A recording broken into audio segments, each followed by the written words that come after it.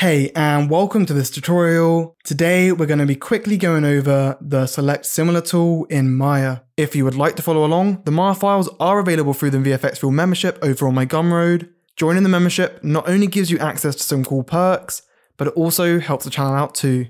Say you have a shape like this, but you really want to add a bevel to all these circular holes in the top. You could go around manually and select them all, just double clicking.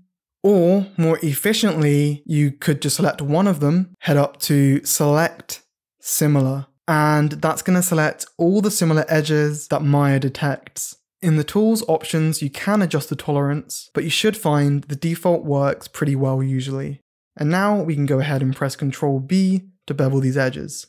This has been a quick video, but it's a nice tool to know about when you're needing to make lots of repetitive selections. And you might find that Maya can do it in an instance.